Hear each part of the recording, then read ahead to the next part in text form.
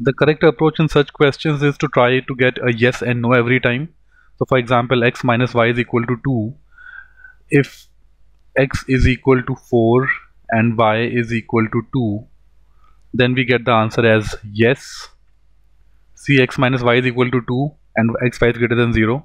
However, when x is equal to 1 and y is equal to minus 1, still x minus y is equal to 2, but now we get no as an answer, that xy is not greater than 0. So not sufficient.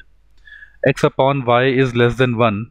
This alone of course would not be sufficient because there's nothing given here. X upon y is less than 1.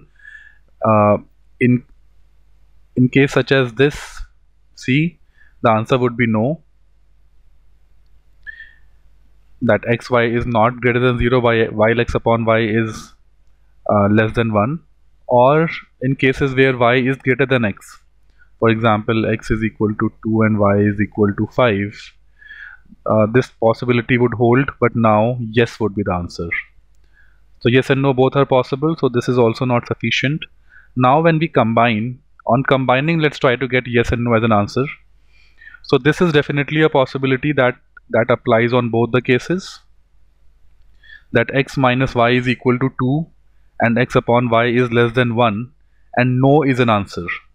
So on combining, this leads to a no, and now on combining we need an answer choice that leads to a yes as an answer. So obviously cases such as x is equal to minus 1 and y is equal to minus 3. Now look at this, x minus y is plus 2, x upon y is 1 upon 3, which is less than 1, and x into y is 3, which is greater than 0.